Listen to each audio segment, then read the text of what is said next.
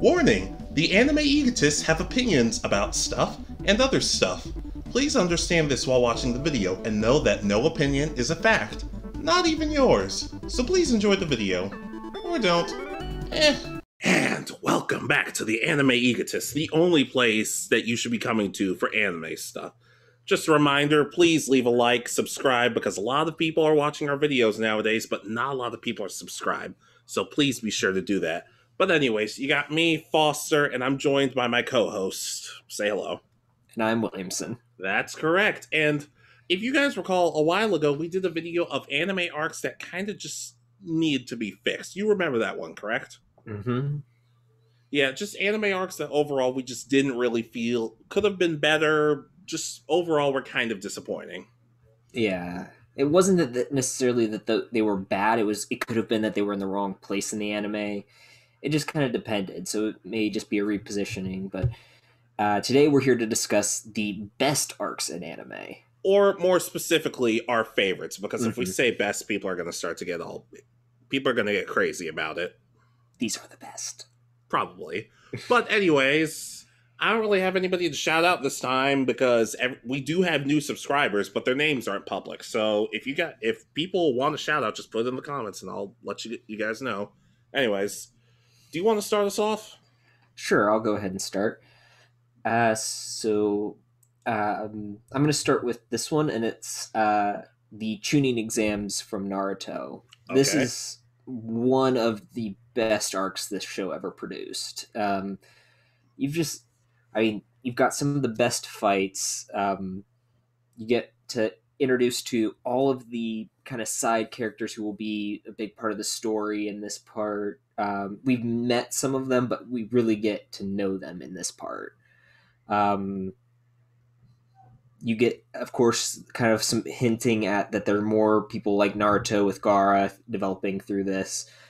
You get, of course, what we probably both consider the best fight in the series, which is Rock Lee versus Gaara. Yeah, that was a good one. And you just get to see all these different things happening. I mean, they make them all sitting in a room taking a written test entertaining. Well, to be fair, I assume it was entertaining when we did it too, but it's not entertaining when you're the one taking the test. Probably, but they made watching that entertaining. So. Very true. Very true. Not to mention, we also learned that Shino is a monster. Mm-hmm.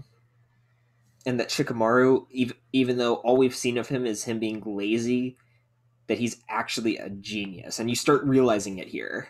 Yeah, the only person who kind of got chumped out was Choji, but they fixed that within the next few arcs they did for him. Yeah, and the only downside is the Neji Naruto fight. Yeah. In this entire arc. Oh wait, that's right. There's one more person, 10-10, but they made up for. No, they didn't. Nope.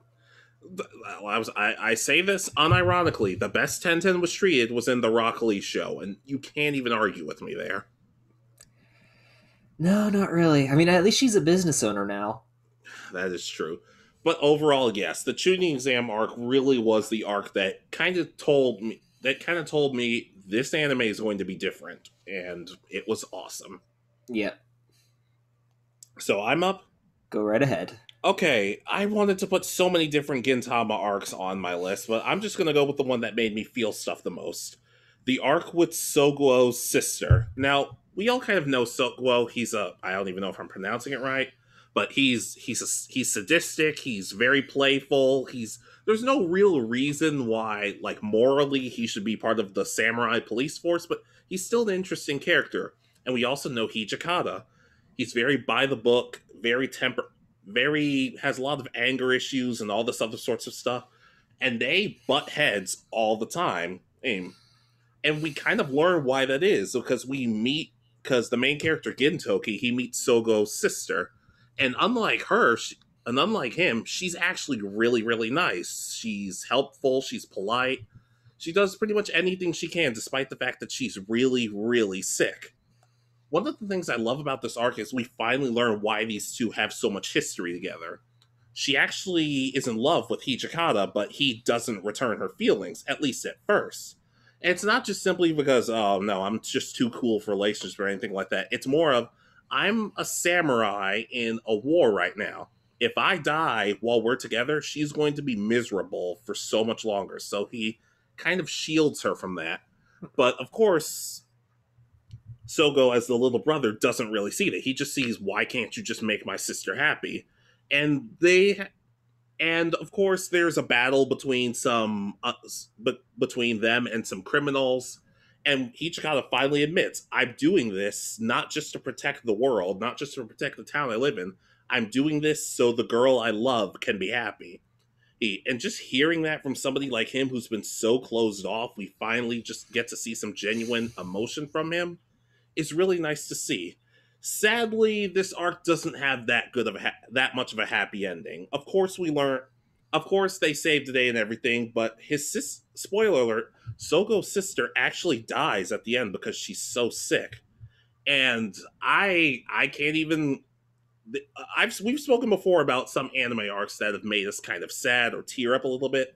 That wasn't this. I was bawling the first time I saw this arc like a baby. I like it was actually like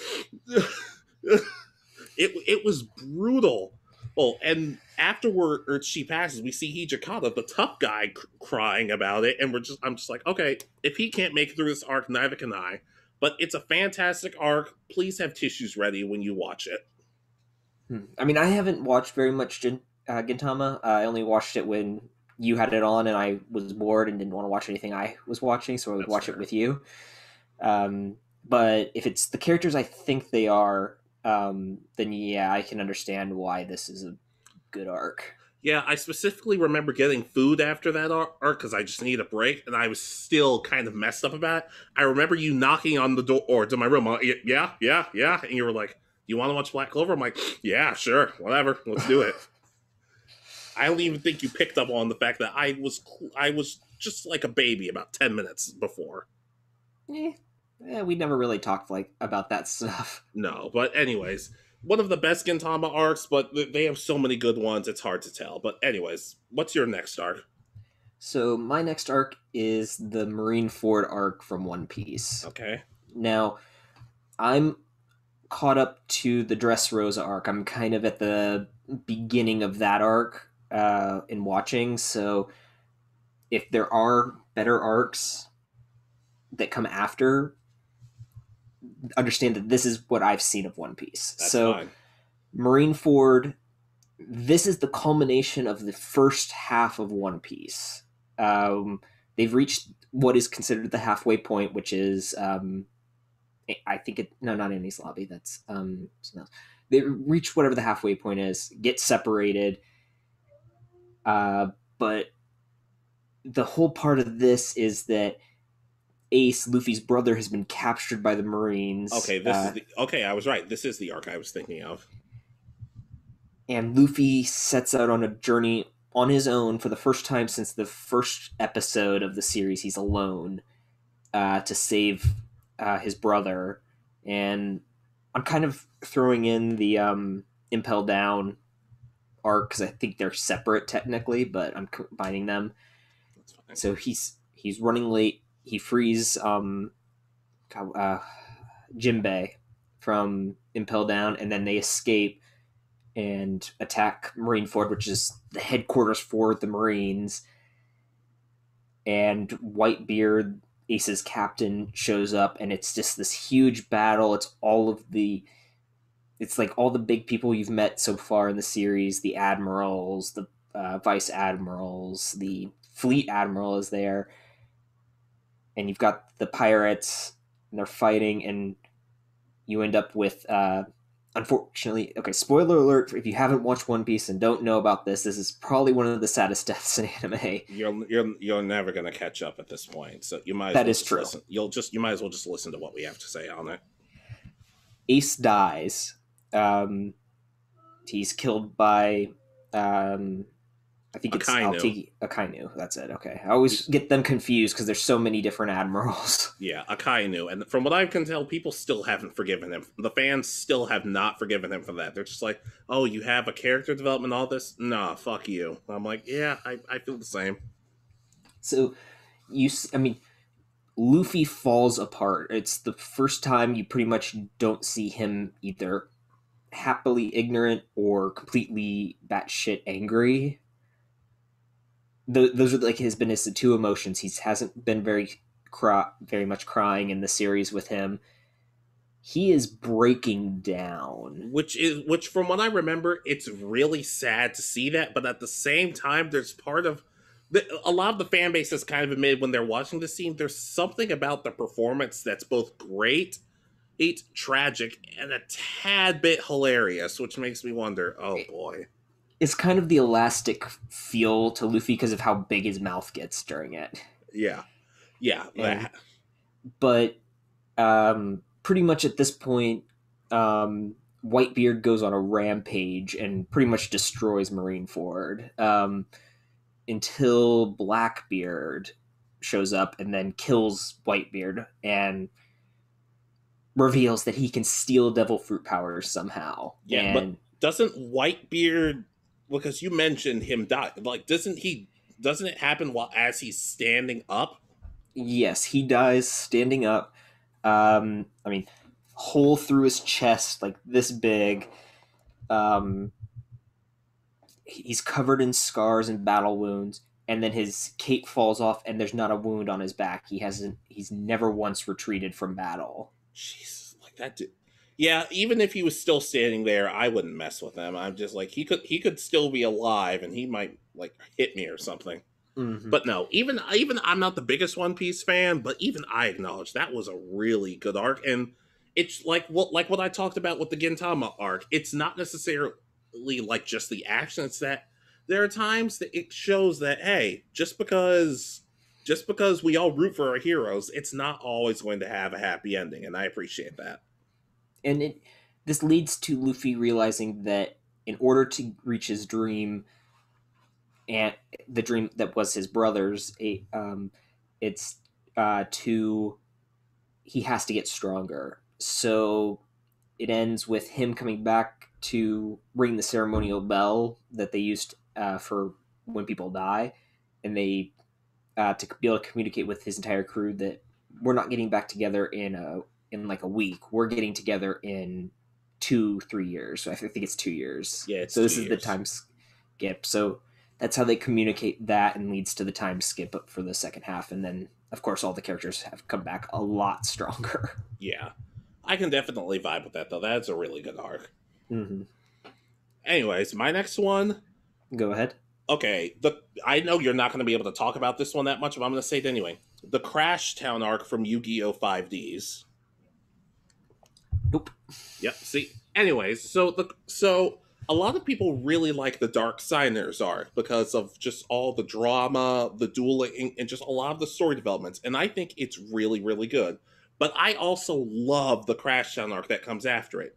So basically, Yusei gets a message saying, "Hey, can you come to this town, please, and help out your friend?" And it's pretty much as vague as that because he doesn't know who is this friend? Who is this friend? I don't know who this is. It turns out to be one of his old friends, Callan. Now, Callan was originally one of the villains of the last arc, a Dark Signer. Him, Yusei, Crow, and Jack were all part of the Enforcers. They would basically fight against security and all these other criminals, kind of Batman style, I guess, except with card games, which just makes it better. But one of the things with Callan is he wanted to take it too far. Like, he was actually willing to kind of risk innocent lives and actually completely end the criminals and the police force. And everybody else was like, no, man, we can't do that. We don't want to sink to their level. So he gets arrested and blames Yusei and all the others. He gets corrupted and becomes a Dark Signer. Him and Yusei duel. Yusei wins. And as he's breaking free from their control, he says, hey, do not fret. Do not blame yourself. It's my fault for becoming so weak. So here he is, all back to normal-ish in what was called Crash Town. And he said, but he hasn't forgiven himself. He's very broken up. I did a whole bunch of terrible things to you guys. Hey, I need to make up for that, even if it means my own life has to end at some point. There's a lot of cool action in this, a lot more than what should probably be in Yu-Gi-Oh! Oh, the villains themselves are pretty cool, and there's some plot twists and turns in it. And I love how, because we've talked about before, how we don't really like how anime characters just decide, well, I'm a good guy now, so I'm just going to do good guy things. No, we'd like to see characters redeem themselves, get better. And Callan is completely willing to make himself a better person. And you say, of course, everybody else shows up and they're like, look, what's gone is gone. We're good. And we even get to see Callan's deck, and his deck is actually one of the most interesting decks in the whole series. He's just to make it short. It's basically a deck that it's at its most powerful when you only have one card in your hand. Huh. Yeah. So they defeat the villains. Callan kind of redeems himself and says, "All right, I'm not going to fight just to die. I'm going to keep fighting for what's right." And they all basically become friends again. It's a great redemption arc. The characters, everything that's done is well motivated. And it's nice to get some closure to this, because when I first watched 5Ds, I never reached this arc. So I never knew what happened to Callan, but I'm really proud of how they brought him back. Huh. Yeah, it sounds like it would be an interesting arc. Again, I need to go back and finish. I actually have never seen the very final season of the original series, uh, third and fourth season of GX, and pretty much all the 5Ds. Yeah, and then I can probably stop based on that what everybody tells me. Yeah, probably. Although I will say you might want to watch the Japanese version of this arc, because there's a shop that's called the Classy Ass. Okay. Yeah, there was no rhyme or reason. I don't even think they said, "Hey, let's go to the Classy Ass." Like, it was just a sign in the background, and we're all just like, "Sure, why not?" But yeah, the Crashtown arc is one of my favorites. I highly recommend it. Okay, yeah, I may need to give it a shot. All right, what's your next one? So this is probably one you won't be able to talk about, and that's the Hideout Raid arc from My Hero Academia. Yep. All right. So this one takes place. It's the second half, I guess, or second part of season 3. Yeah, season 3. There, it takes place after their summer camp training arc. Bakugo, the kind of crazy, angry guy, has been captured by the villains and and taken to their hideout. And the police force has been working with the heroes to try to figure out where the League of Villains is, and they've narrowed it down to this place and are about to raid the place. They bust in and are trying to rescue him and pretty much capture all the villains. And then All for One shows up and teleports everybody away, all the villains away, and Bakugo, because he's going to try to get Bakugo to be part of the League of Villains. Well, at the same time, a handful of the students have decided to go looking for Bakugo themselves, even though they're not technically allowed to. And pretty much they find a secret hideout that's different, and that's where the villains have been teleported. And the heroes are raiding this place as well and have an attack, and the building gets destroyed, but All for One is there, and he's the big bad at this point, and is able to take out all the heroes, and is pretty much just about to either take Bakugo's powers or try to corrupt him somehow. And All Might shows up again from the first part of the arc, and they've of course have history, and so the students formulate their own plan. They realize pretty much All Might is fighting a defensive battle. He's trying to protect Bakugo and the citizens in the area from being killed in their fight, but because that means he can't go all out, it's causing him to lose the fight. So the students launch themselves into the air, and Kirishima shouts down, and they rescue Bakugo and get away. And then comes probably one of the best fights in the series and one of the best moments. It's All Might versus All for One again. And All Might is at the end of his powers. His injured body's giving out, and he goes all out and releases what he calls his final smash, which is the United States of Smash, and destroys All for One pretty much with like one massive blow. Did he have to hit a smash ball first to do it? Because when you say okay, so he was cheating. Great. No, it's just an epic moment where he releases all the last bit of his power pretty much and defeats the villain, and then you get this moment where they're arresting him and he pretty much points to the camera and says, "It's your turn now," meaning two different things. To the citizens, it's supposed to be, "I'm still here, I'm still going to fight," but to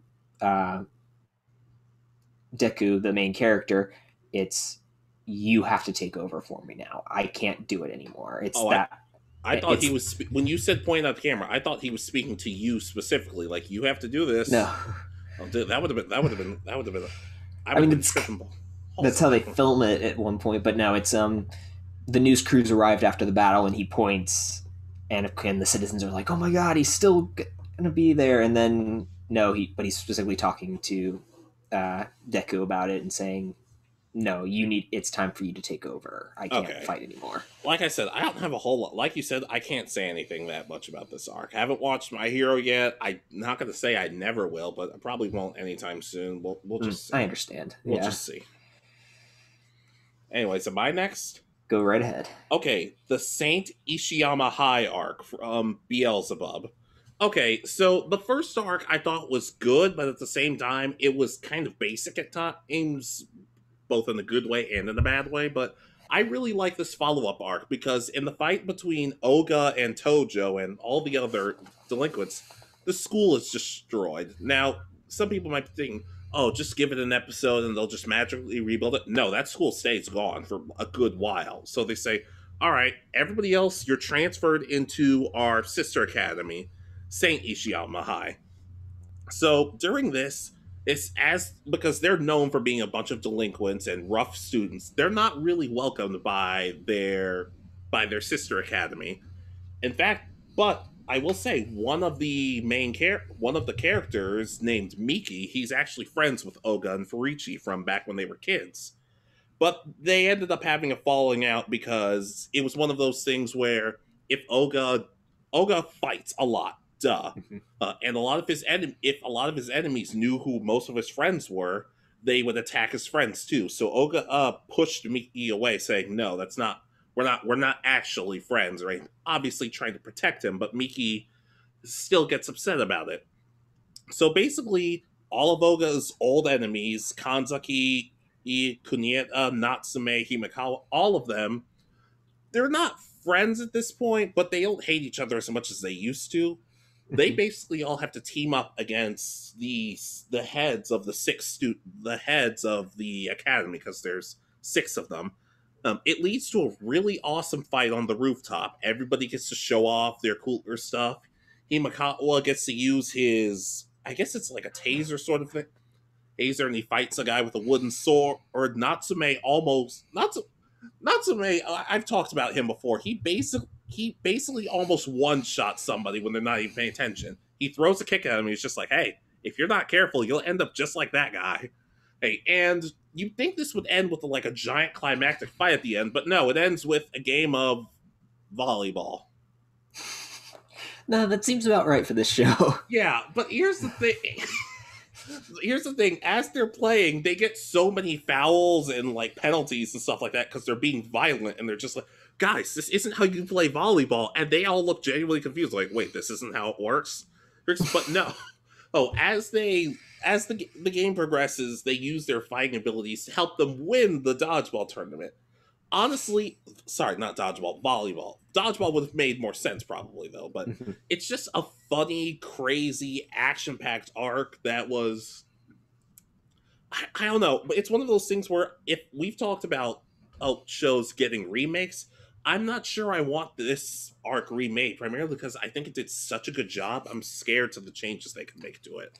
But overall, I'm fine with it. Also, we learned what Himikawa looks like when he doesn't have that big ass pompadour. Turns out he is a stud. Well, he's a stud anyway with the pompadour, so it doesn't really matter now, does it? Oh, Jesus Christ. Okay. Okay, mister. Or what's sure, why not? What's your next arc? What's your next one? My next arc is the Soul Society arc from Bleach. This is the second arc. Okay. I don't know if you've watched that much Bleach or anything. No, a handful of episodes here and there, but you, like I said, just go for it. So pretty much, this one starts out with the main character Ichigo running after Rukia after thinking she's leaving because she's returning to the Soul Society with her brother and just another guy, the brother's lieutenant, and pretty much he goes after them and gets his ass kicked. Like he's supposed to be the strongest character, and he can't even land a hit on the lieutenant, and pretty much loses his powers. So then the next part is kind of a quick training arc. They go to I always forget his name. It's the shop owner to train. I know he's the Soul Reaper, and now lives in the world of the living and has that. That's all I can remember about him. And he trains there, gets his Soul Reaper mixed with Hollow powers at this point. Kisuke Urahara? Yep, that's it. Urahara. Yay me. And ends up getting really strong. So then him and pretty much the people he's helped along the way, Orihime, Chad, and Yugioh, and I think Cone. No, Cone stays in the world of the living. So those three go to the Soul Society to rescue Rukia, and that's the start of the main part of the arc. They break into the Soul Reaper part of it. I think it's called the Serete. And you get a whole bunch of really awesome fights with different levels of people. So you see pretty much they can all kick the butts of anyone who's below officer level. Then you see them fight like the third and fourth seats. So the low level officers of the different squads. And then they start developing a bit stronger, and you start seeing like they're slowly able to change the minds of some of the people as they fight. Okay, remind me, is this, I don't mean to jump ahead at all, but is this the arc that ends like that a lot of people liked, but the last battle of it was like really disappointing or something? Or am I thinking of a completely different Bleach arc? I really don't know. I don't find this ending disappointing. Mainly because they pretty much reach their goal. It's just, but the bad guys also win. So I don't know if this is that arc. All I know is it was like one of the villains got taken out with like one hit or something like that. I don't know. That might be something. It might be. I think that's a different arc. Okay, that's fine. That's all the input I basically have for it. But pretty much, you see at this point he's been able to change the mind of, and some of the lower level officers are starting to be on their side and go, maybe we shouldn't kill Rukia. I mean, we like her. She hasn't done anything wrong. She did what she could to save lives. And even though that's technically illegal, was it wrong when she did it for a good reason? And of course, then you find out that the lieutenant of the brother actually has more history with Rukia, and he becomes an ally for them. Ichigo gets another power up after losing a fight, or not losing, but I think tying with one of the captains, I think is when it happens, and then he gets his power up and then goes and fights the brother, and that's the big climactic battle. He's trying to save Rukia, the brother's trying to let the execution happen. Okay.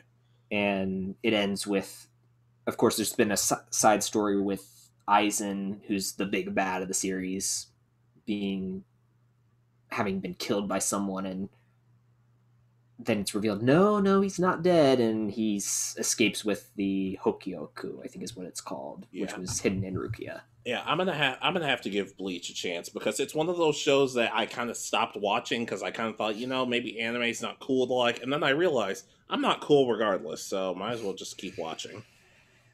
And they're finally finishing the actual series sometime later this year, so eventually. Anyways, my next one. Go right ahead. All right, my next one, and this one should be obvious: the Sasuke retrieval arc. Yes, this was one of my honorable mentions. Ironic that you say that, because as you were talking, I did find two honorable mentions. So, two more honorable mentions. But anyways, this arc is just brilliant, even from the start, or even with Sasuke getting pissed off and him and Naruto fighting, and Kakashi showing up and basically, and Sasuke's like, you have no idea what I'm going through. Maybe if I kill somebody you care about. And Kakashi's like, yeah, you're too late. Everybody I know, everybody I loved is already dead. And first of all, Might Guy should have shown up and been like, hello? Fine, you gotta do a talk, whatever. But I don't know, everything about this arc is just pretty much brilliant, from the fact that they're showing off because a lot of people say, one of the things when they were recruiting everybody, Shikamaru said, oh, I'm bringing Choji. And Naruto's like, really? Choji? Why? Why didn't you bring somebody like Shino? Which, first of all, if they brought Shino, that mission would have been a complete success. I like the fact that they're giving these characters who Choji kind of got screwed over in the beginning, Kiba and Nakamaru got screwed over in the beginning, they got to show up, but we also got balanced out with like Shikamaru and Neji, two characters who had been, in terms of character development, they've done a pretty solid job of, especially the hilarious part of Sakura saying, take me with you, and Shikamaru literally has to tell her, you are too much of a burden for this mission. You have to stay behind. Anyways, though, all the fights in this arc are really well done. We get to see the backstories of a lot of characters that we genuinely like. And it's another one of those arcs that doesn't end on necessarily the happiest of notes, which I do appreciate. It ends on a little bit more of a realistic arc. Plus, we get to see the Sand Ninja again, and we get to see that they actually have changed a bit. Gaara in particular. It's just a really fun arc all around. I will say though, the flashbacks can get a little tedious sometimes. Like it gets to the point. They go from explaining a lot of good stuff in the story to ham-fisting it and being like, okay, guys, we get it. We get it. This person had a sucky childhood. Like, let's move on. One of the biggest things for me, though, I wish Kimimaro would have lived. He was one of the coolest characters in the series. Yeah, we only got to see him again for a little while in the in the war arc later on. Yeah, that war arc would never make it onto this list. But overall, like I said, Sasuke retrieval arc, it's amazing. It's what it really should have ended Naruto and just moved on to Naruto Shippuden, but filler. Well, they were very early on in Shippuden in the manga, so they needed time to develop. So I can understand why they wanted to continue, but maybe they should have gone on hiatus instead of doing a whole bunch of really bad filler, at least at the start. I never saw all of it, so I don't remember. Then again, we did get some pretty awesome filler anime openings for Naruto, so I guess you gotta take the good with the bad. But everybody knows this arc, so I'm not gonna harp too much on the details of the plot and everything, so please, check it out, please. Like, I know it's cool to hate Naruto now for some reason, but please check out this arc. Yeah, I mean, this sets up the second half, and it if you watch this and then watch the final part of the final episode of Naruto where he actually leaves the village, it's a perfect conclusion to the series where it's time to go and then you can go straight into Shippuden. You can watch some of the filler if you want, but again, we don't. You're going to get a lot more. You're going to get a whole lot more. Jesus Christ. Let's move on. All right. What's your next arc, buddy? So it's time for honorable mentions. So of course, that was shit. You're right. Go for it. So, of course, I also agree with the Sasuke arc. That was one of my honorable mentions. Again, I think the only issue I have with it is that the flashbacks can extend fights to a little longer than they need to go. So, That's probably the only issue, and that's why I like the tuning exams better, because the fights are really concise but really well done most of the time. Another honorable mention I had is the Arlong Park arc from One Piece. Okay. So it's not got quite the emotional weight, but pretty much Nami stole stuff from the crew and left them. Oh, was this one of the really early arcs? Was this like right around the time Sanji joined? Yeah, this takes place from the point Sanji joins to pretty much the end of the East Blue saga. They leave after this. Okay, I do know this arc, but it's been like 10 years since I've seen it, so I only remember bits and pieces. So pretty much Nami's been working for a fishman pirate named Arlong she's trying to buy her village from him and buy their freedom, and she's become a bad guy for them. And he betrays her and steals the money that she's been saving for the last 10, 15 years since she was real little. She panics. Of course, she stabs her own arm where she has the tattoo that marks her as an Arlong pirate, and begs Luffy for help, pretty much. And you get the epic scene of Luffy, Sanji, Zoro, and Usopp walking to Arlong Park to confront them, and it's actually like one of the best moments in the series. Oh no, I agree. I just remember somebody did a meme of that where you remember Jimmy Neutron, of course. Yes. Do you remember the episode where he made all of those clones with different personalities and everything? Yeah. Somebody took the cool Jimmy walking down the street and put him with Usopp, Luffy, and all the other person. I'm just remembering that from yesterday. Oh god, no, but that sounds about right, and it's really well done though, and like a good conclusion to the first part. It ends with them freeing the city or whatever, the island, from Arlong, and they end up leaving East Blue, and you get the rest of the characters added on later. But this was a good kind of end to the first part of One Piece. This is one of the few One Piece arcs I've seen just about all the way through. I can agree with that. It's really solid. Yeah. And then my final one that I'm going to do as an honorable mention is Fairy Tail's Grand Magic Games. Okay, all right. That's not what I was expecting, but okay. So this one comes out of right after the time skip, and this is, I think, this is the second arc of the series after that. But this is, I think, the main one everyone thinks about, and that's pretty much Fairy Tail collapsed after all the powerhouses were on the island and disappeared for 7 years. So those that remained have been kind of a laughing stock. All of their allies, while still helping on occasion, couldn't dedicate themselves to rebuilding Fairy Tail, and this is their redemption. They go up against the best of the best. They're made fun of, but they show that they're still as powerhouses, and that despite being gone for 7 years, they haven't gotten any weaker.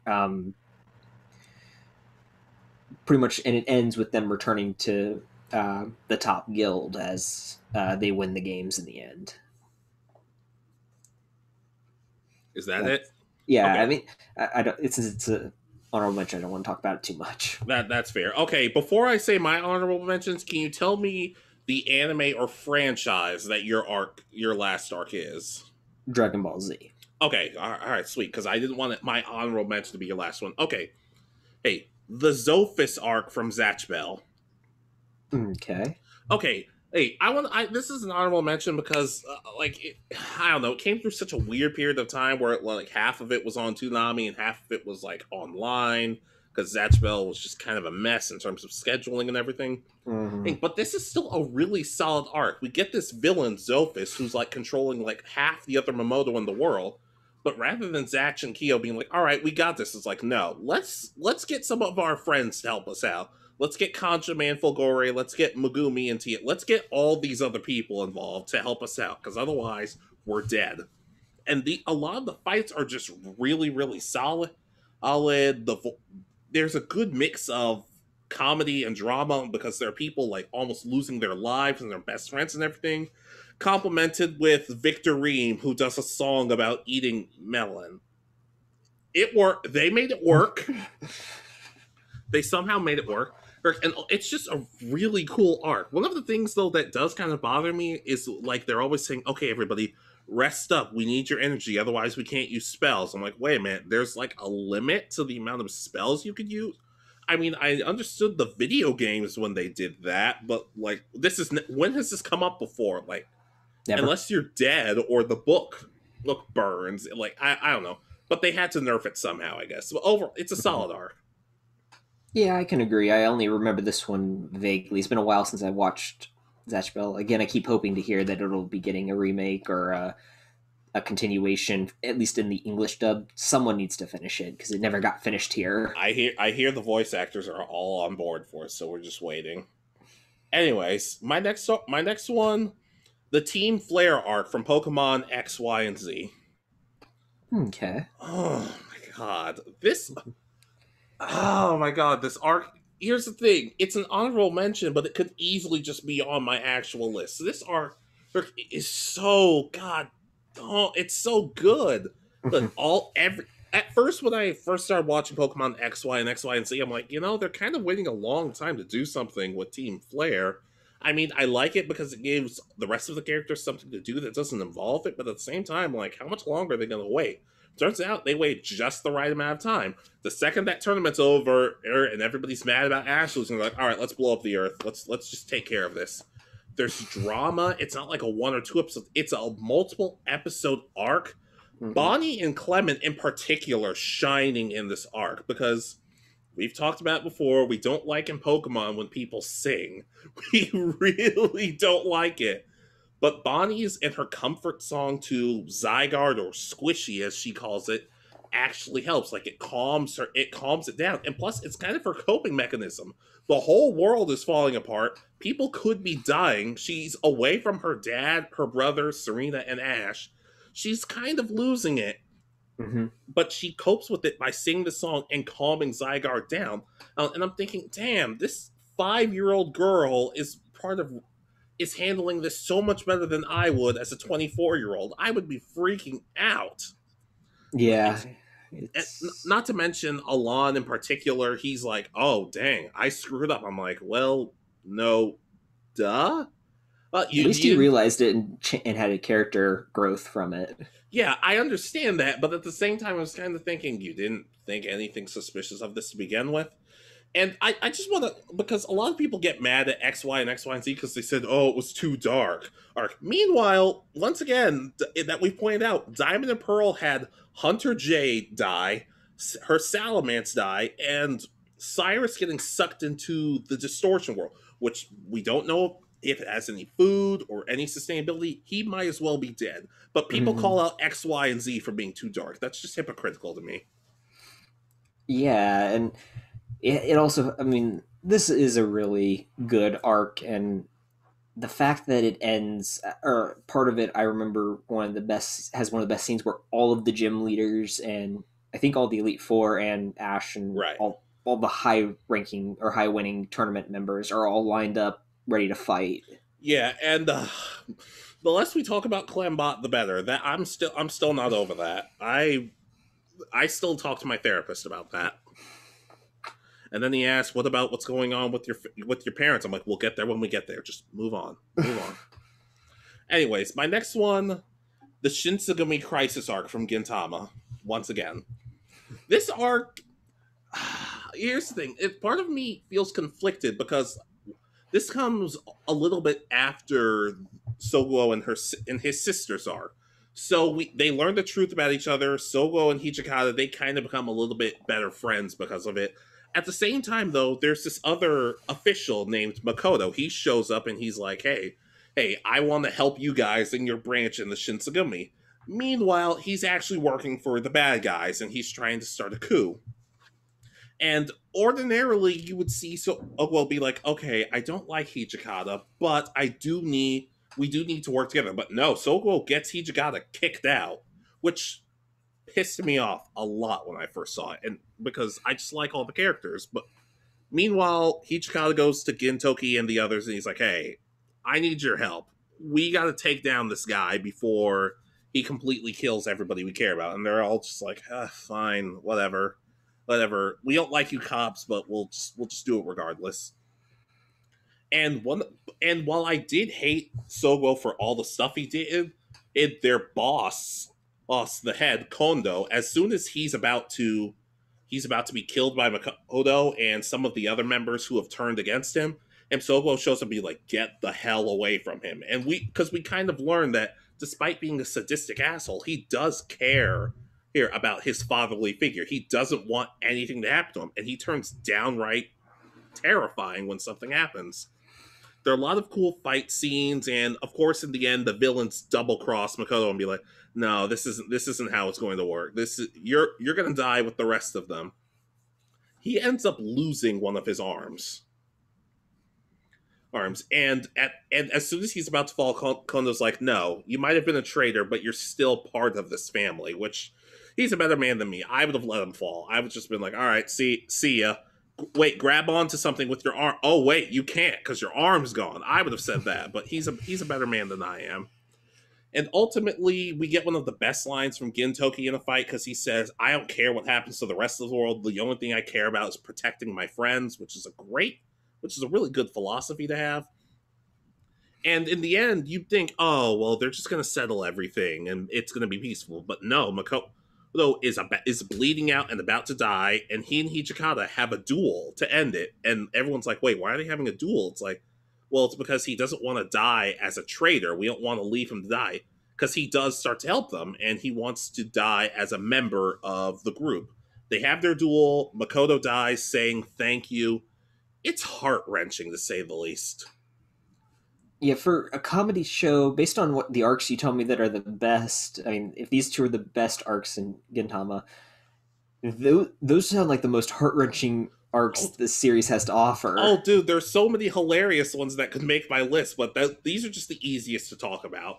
Not to mention your character, Yamazaki. It almost looks like he dies at some point, but turns out one of the villains is like, actually, no, I like your competitive spirit. I'm going to let you live. And they have a funeral, and Yamazaki's like, oh my god, do I poke my head back in? Because it'd be awkward to show up at my own funeral. Turns out they had a funeral for someone's dog instead. They value someone's dog over Yamazaki. I'm like, that's sad, but that's also hilarious.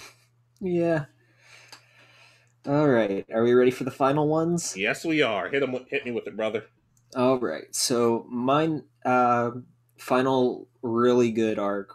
Again, these aren't in any particular order, so these are just our favorite arcs, pretty much. Okay. And this is the Cell arc from Dragon Ball Z. Okay, I love this arc, but I do have my issues with it. But continue. It's your list. This is kind of what should have been the end of Dragon Ball Z. We should have gotten another series that could take place that has the Buu arc, but this is where DBZ should have ended, because this was pretty much the passing of the torch. I'll go back to the Android saga or Android arc first, and it's so you get the first two androids. I think it's 19 and 20. Is that? That's correct. Yeah, and then who in the real life were made fun of because of their weird designs, which led them to coming up with 17 and 18, which just looked kind of normal. Yeah.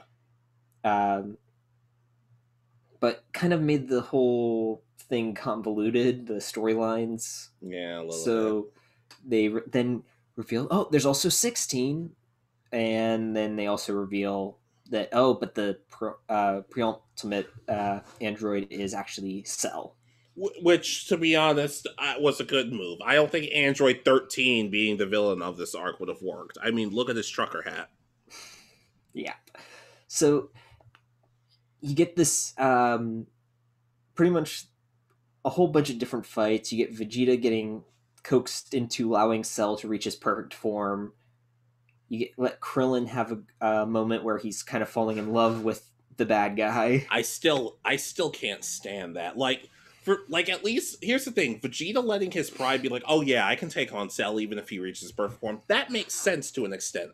Goku later on giving Cell a senzu bean, that made sense because that helped Gohan win in the long run. Mm-hmm. Krillin was just an idiot, and it just frustrates me. It's just like, oh, I love her. I'm like, but there's a timeline where she kills you and everybody you care about. Is like, yeah, but I'm like, fine.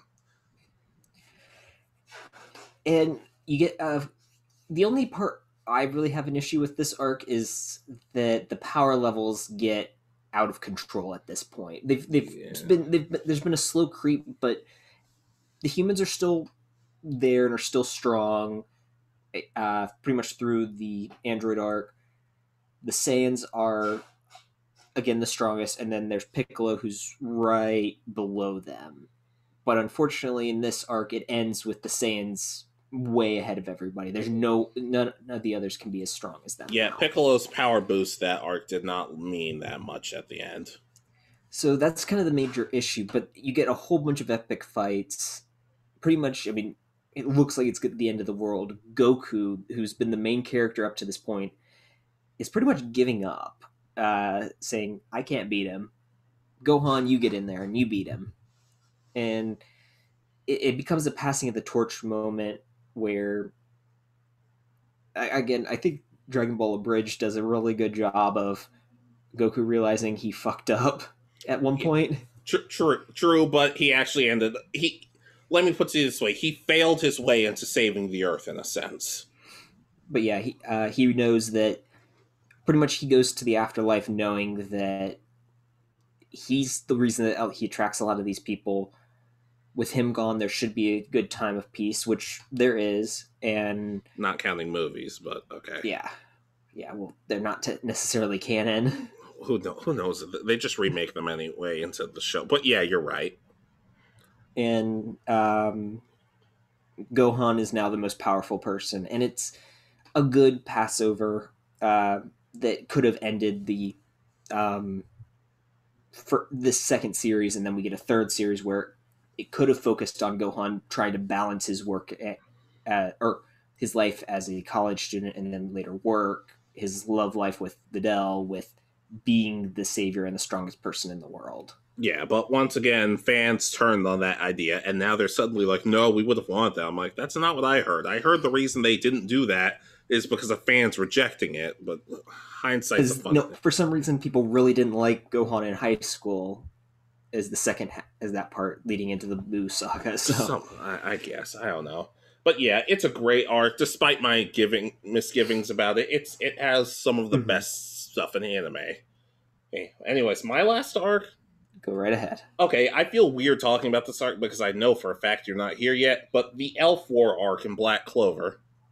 I mean, I know what about it, so... Okay, so basically, the elves were mistreated a long time ago. Like, the elves and the humans have had this thing going for years. They both hate each other. Meanwhile, we learned the big plot twist at the end. It was all thanks to this devil, which, sadly, I keep forgetting his name, and I don't feel like looking it up right now, but...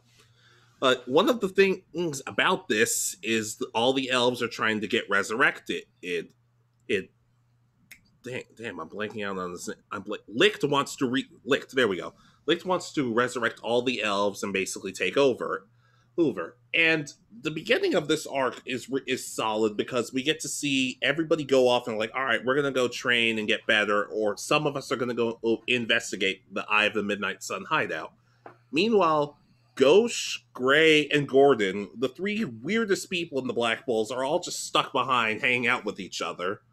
And we get to see that they actually, because they get invaded, but they actually do a really solid job of working together. And we meet the newest Black Bull, Henry, who has had a little bit of character development, but sadly, I still feel like he should be having a lot more. But we get to see what the Black Bulls are known best for, all working off each other. The comedy in this arc is really good. Everybody looks good. Like, Gray and Gordon, they make a part of one of my favorite episodes because they realize, look, Gray might be super shy and Gordon might be kind of terrifying to look at, but they both still love their teammates and will do anything to protect them. And they're like, all the stuff we've been through, we're going to stand up for everybody. Noelle gets an awesome power up. Mimosa looks good. Everybody looks really good in this arc, especially after the fight between Licht and Julius, the Wizard King, which is one of the most heartbreaking and awesome fights in the entire series. He's not to mention Yami can cut through dimensions. Like, that's amazing. And we get to see people get possessed by elves. Luck in particular having a really great moment after he's been possessed because he has tears pouring down his face because normally he has like the biggest, most psychotic smile on his face, but we see tear pouring down his face and he looks at Magna and he's like, I'm still part of the Black Bulls, right? And because we know Luck and Magna, they're friends, but they will tear each other apart on a day-to-day basis. Magna just pulls him in for a hug. He's like, you idiot. Of course you're still one of us. And I'm just like, yep. Okay. I'm here's my manhood. I'm good. Just take it. I'm done. I'm done for the day. But this is a brilliant arc, just with the introduction of Sekre or Nero the Bird. Finral gets some good time to shine. Everybody looks really, really good for this arc. Also, just the opening theme songs. They're all just brilliant, but that's every Black Clover arc. But this is just, I wouldn't have minded if this was the end of Black Clover before moving on to like a new series or something like that. But the arc we just got done with was very solid too, even though we're not technically done with it yet. Yeah, I need to finish up at least through this arc. I know that it's all dubbed now, so I can watch it when I have free time. And I hear that this is probably the best arc in the series. Yeah. I did like the Royal Knights exam arc, but I felt like this one, like that was an A level arc, but I feel like this might have been closer to an A plus. But that's just my opinion. I don't want to overhype it or anything, but it's a very, very good arc. Yeah, from what I hear, it's really good. I haven't seen this part, but I know what happens because rather than waiting to get spoiled for it, I just went ahead and watched spoilers for it, so I know what happens. So yeah. But do we have anything else? Are there any other arcs we could? I mean, there's a ton of arcs we could go through. We could honestly do a sequel video for this. People have been asking for some sequel videos, and we have been talking about it. It's just a matter of scheduling. We don't want to do them all too close to each other. Yeah, again, if we've only released one video already, we don't want to talk about it right away again. We want to let our tastes change a little bit and having to go back and see what those older lists were. I will say, and this is just a prediction for me, I feel like out of all the ones we might do a sequel video to, I think Cliches might be the one we do one the soonest of, but we still don't know yet, because there are a lot of cliches out there for us to talk about. Yeah, and I would need to go back and see which ones we already talked about to avoid duplicates. Yeah, absolutely. Like, overall, though, what are some of your favorite arcs in anime? Any of the ones we talked about? Are there other arcs from the same series, or just arcs that were similar or in other series you like that were just better done or worse? Like, just let us know, please. And if you want a sequel to this one, let us know. We'd love to. And we'll do one in like we'll do one in like at least 8 months or something like that because we need time. Anyways, please let us know. Please let us know though, because we're running out of stuff to talk about. Yeah, we still have a good few. We just need to actually get around to making those lists. Yeah, I was about to say, I mean, we could do the Pokemon movies list, but we're still, like I said, we're still talking about that, and I have some rants for some Pokemon movies that I've been saving for just saving. For a rainy day. Yeah, something like that. But anyways, just let us know, and we'll talk to you guys next time. This has been Foster. And Williamson. And this has been the Anime Egotists. And with the Anime Egotists, if you disagree, just wait for the time skip. We can't promise it'll get better, but just wait for the time skip.